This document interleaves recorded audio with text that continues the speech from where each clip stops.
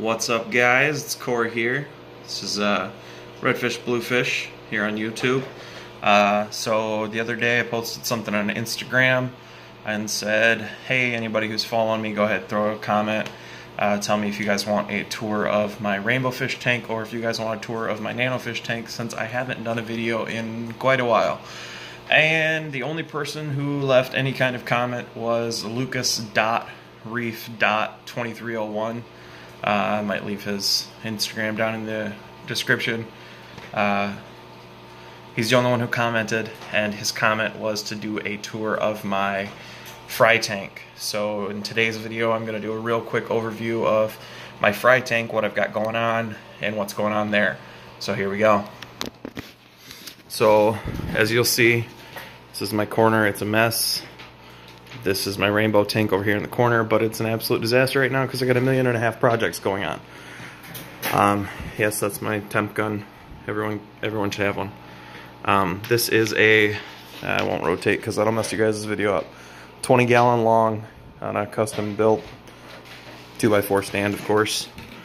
Currently, I have in it 25 Swordtail fry. Those guys were birthed the Monday before Thanksgiving happened, so like the 19th or something along there. So these guys are maybe a week or two old. And no, I do not mistreat my fish. This is literally 2 days of poop. They're disgusting. Sponge filter running off a Tetra 30 air pump that's currently powering my quarantine tank and large fish tank, or my 55 rainbow tank as well.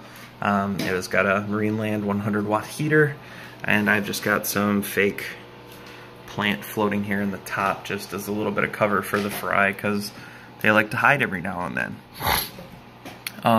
This is actually a terrible day for me to make this video, primarily because I just removed the cherry barb fry the other day and added them to the Nano. They're getting along really well with the endlers that we've got in there. I might actually run over there and show you guys that here in a second, but yeah, just a little swordtail fry. 25 of the little guys. They should be a neon sword, but I got the female pregnant, so I'm not sure exactly what she, was with. So we'll see what these guys turn out to be. I'll give you guys an update later on here as they get bigger, as we start to color up and see what they turn out to be. Let's run over to the Nano for just a second, and I'll show you guys that tank real quick. Alright, so here's the Nano. Since my video on the Nano, I've changed a few things. Added a couple more of the endlers. There's the Galaxy Rasboras, if it'll focus on him. Probably not, but there's 4 Galaxy Rasboras in here right now, 2 Cobra endlers, and then 3 regular endlers. And down here at the bottom, I don't know if you guys can see him down there, but that is a marble sailfin pleco. Picked him up the other day. Really love him. He's kind of just, not the other day, it was about a week ago. He just got out of quarantine. He went in with the, well, it's been a few weeks. I don't know, I'm losing track of time, guys, I'm sorry. But he did go through his quarantine. I added him and the cherry barbs last night. Not last night, two days ago, sorry. See, losing track. But he's pooping everywhere and clearly loving it. There's one of the cherry barbs there. There's 2 of them there in the back near that screwtail veil. Plant-wise, I don't remember what this guy is. This is a piece of driftwood that we added. It's not sinking the best, so we'll kind of see where that goes. Down here we've got dwarf hairgrass, screwtail veil in the back there. And it's the girlfriend's tank, so I completely forget what her plants are, but we've got a lot of duckweed, along with lettuce and a few other things growing on the top water. Just kind of a cool all-around tank. It's definitely not done by any means. So as these videos progress, you guys will get to see this tank kind of mature and turn into something awesome. It's also got the bubble filtration that's run by itself off of a 30 Tetra air pump and another Marine Land 100-watt heater. Lighting, this is just some random LED out of an old fish tank that I think the lid snapped in half on, but the LED was still good. So we kept that for lighting. Over here on this fry tank, this is literally a sorry guys, LED for under your kitchen lamps or under your kitchen cabinets.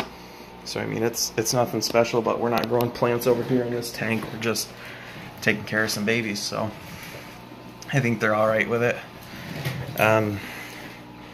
That's the parent swordtail tank that's quarantined. It's got a fish in it that doesn't like to eat for some reason. Quick glimpse of the rainbow tank. Just a real quick bloop. But tell me what you guys think down here in the comment section. If you like what I'm doing, go ahead, like, comment, subscribe, do all the fun things. Let me know what you think of how I'm doing. Not really sure when the next video is going to be coming out, but hopefully I'll start doing them every Sunday for you guys, or at least releasing them every Sunday for you guys, so you guys have something to see. Yes, you probably saw the live tropical fish box back there. No, you don't get to see that yet. That's a surprise for later. We'll get there. We'll get there. I promise. I promise. But go ahead, let me know what you think. If you like what I'm doing, let me know. Got any suggestions for videos, throw them down there in the comment section. I do a lot of DIY stuff. Yeah, you'll see the Lexan back here. Projects, lots of projects. Big fan of Joey. Hope he's doing good during this power outage that he's going to be going through with this big storm he's got coming through. Hope everything's going well up there for him. So, you know, he's where I got quite a bit of my inspiration for some of the stuff I've got going with some of those projects, and then some of the things I'm going to be doing to the 55 here in the near future. But really awesome guy, really good videos. A lot of inspiration to what I'm doing right now. So let me know, guys. I'll catch you next time.